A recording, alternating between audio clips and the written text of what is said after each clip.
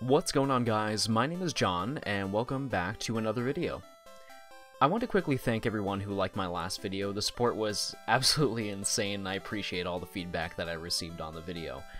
If you have any suggestions on what videos you'd like to see, please don't hesitate to leave a comment below on what videos you'd like for me to do next. I hope you enjoy!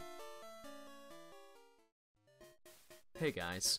When it comes to thinking of difficult parts in Pokemon Gold and Silver, one of the most popular answers is fighting Whitney in a broken Miltank. Today, I'm going to show you a quick way to defeat her without having to use the usual methods most people use. Now, the solution that I found to be the most effective may seem a bit obvious, but I believe that many people overlook this method.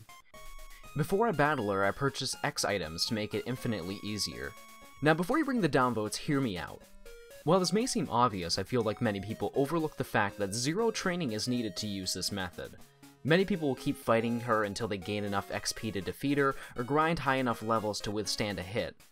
By the time you've defeated her, you've used all of your money from losing. You also save a ridiculous amount of time considering that I accomplished this on the very first 2 tries that I took with this method.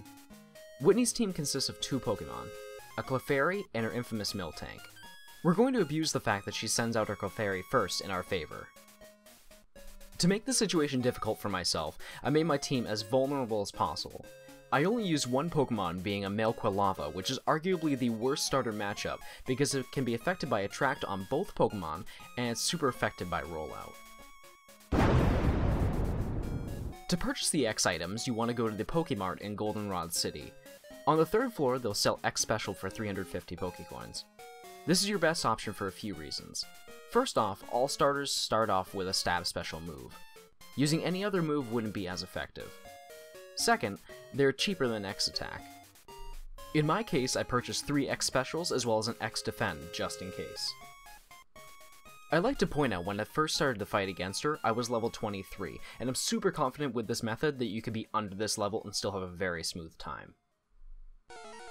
Whitney should lead the battle with a Clefairy. If she doesn't, soft reset the game until she does. This isn't necessary, but it will make the battle much more easy. On your first 3 turns, use the X Specials in your bag. Clefairy shouldn't cause much trouble. It has the moveset of Encore, Mimic, Double Slap, and Metronome. By the time that I'd used all of my battle items to knock it out, I'd only taken 16 points of damage. When Whitney sends out her Miltank, you'll have completely set up your starter. Your Stab Special move should do over half HP, and the only move you should really need to worry about is using Attract.